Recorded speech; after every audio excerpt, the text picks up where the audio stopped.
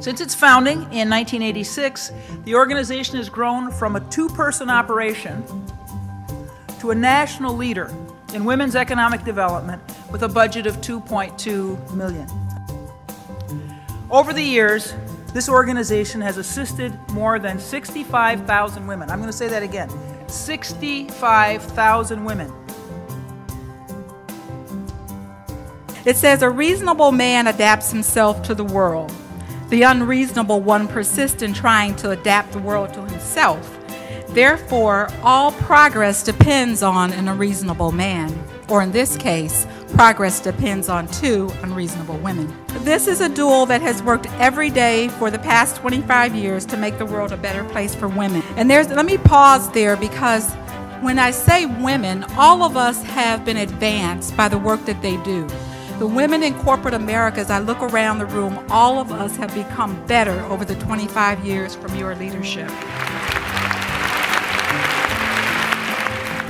The Women's Business Development Center is fortunate to have survived and thrived over the past 25 years. This is a milestone. Look around this room. You are surrounded by women who make things happen. Women who are not afraid to dream big. In the challenging times that we are living in, you are needed now more than ever to come up with that idea, that inspiration that will create jobs in this country that are so needed.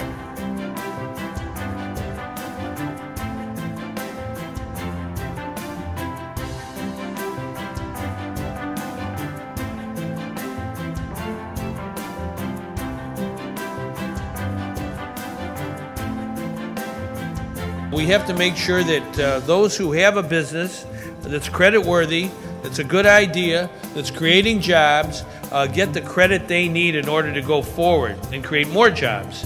The word credit in Latin means to believe. And I believe in you. I believe in all of our entrepreneurs. In the city of Chicago, we are the largest purchasers of goods and services in the state. A little shy of $3 billion. It was stacked against minority and women-owned businesses from competing for the purchasing of services by the largest purchaser. We have made reforms in that effort. Because our state, we believe that small business means big business. We are incredibly pleased to report that we have reached our fundraising goal for this event of $1 million.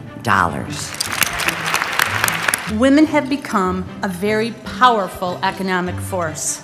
And we can proudly state that we are doing our job as women-owned businesses contribute nearly $3 trillion to the U.S. economy, accounting for more than 23 million jobs.